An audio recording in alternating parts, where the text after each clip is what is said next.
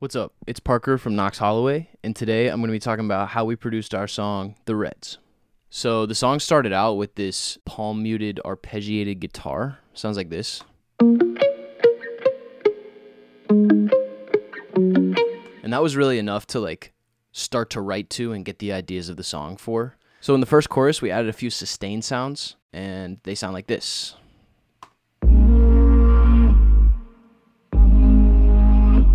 And so that's a synth bass, and then a synth pad, and then this one vocal organ sound that sounds like this by itself. Honestly, what it is it's me singing very poorly by itself. Sounds like this. Yeah, really bad, right? Hit that with some auto-tune and some vocal synth, and that gets us to this. Kind of sounds like an organ. Thought it was cool.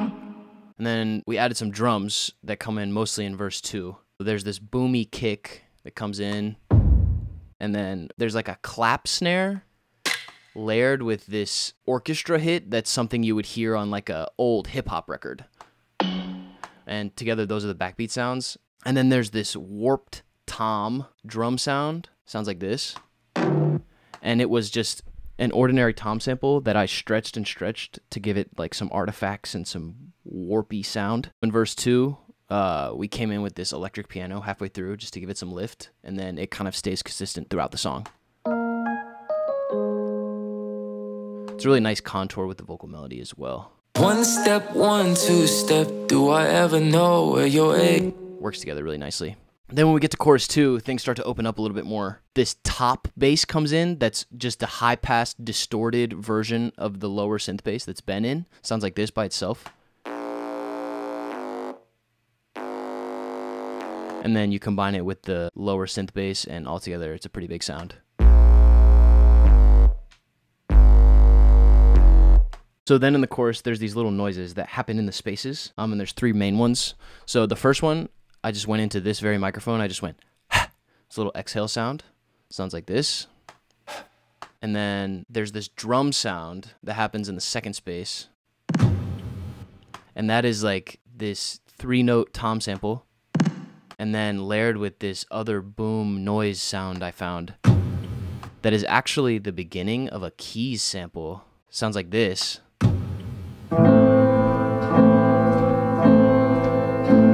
For some reason, it starts with a drum type sound, so I cut all the keys out of that, obviously, and that just sounds like the boom that you hear in the song. Those 2 samples together give us that drag sound. And the other little noise that happens in the chorus is this ad-lib fill thing. And that is, once again, auto-tune and vocal synth to give it this spooky, airy feeling. The other big thing that happens in chorus 2 is the electric guitar that comes in. Pretty disruptive. It sounds like this by itself.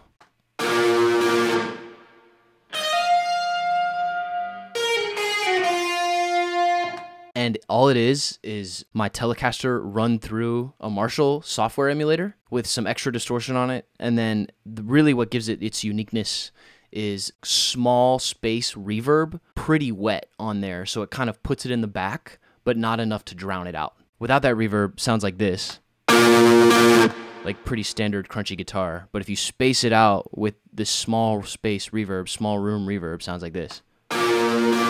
Gives it like just enough ghostliness, I suppose. So the bridge is the biggest part of the song, and we put in one of our favorite vocal effects that we like to use. It's called a formant shift. It doesn't change the pitch, but it sort of lowers the voice and gives it this pitch down feeling that you've certainly heard before. Nowhere to find you, you'll be in the wild.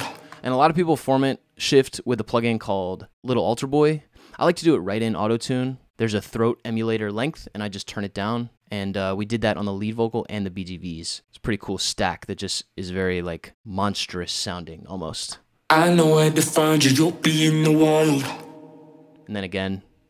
You'll be hiding there till love goes out of style. And then we did it in the harmonies, too. I know where to find you, you'll be in the wild. Pretty cool. And that electric guitar in the bridge comes back and happens between the vocal phrases. So it's like electric guitar, vocal, electric guitar, vocal. It's kind of a cool trade-off. I know where to find you, you'll be in the wild. And with everything in, You'll be hiding there till love goes out of style.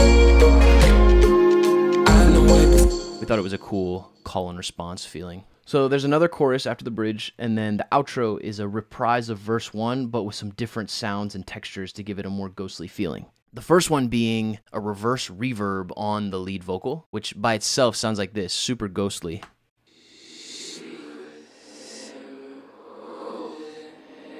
So the way you get that reverse reverb effect is by reversing the lead vocal, putting reverb on it, printing it with the reverb on, and then reversing that. So you get this sucking effect into every single syllable of the words. The other technique that happens in the outro is this reversed delay on the guitar. Sounds like this. And it fades in as it comes. And we did that with this plugin called Crystallizer that we threw on 100% wet and printed by itself, and then moved it back to be in time with the guitar. So it's just this very like chaotic, swirly feeling happening below the guitar. Sounds like this. It starts to fade in. You'll hear it get more chaotic.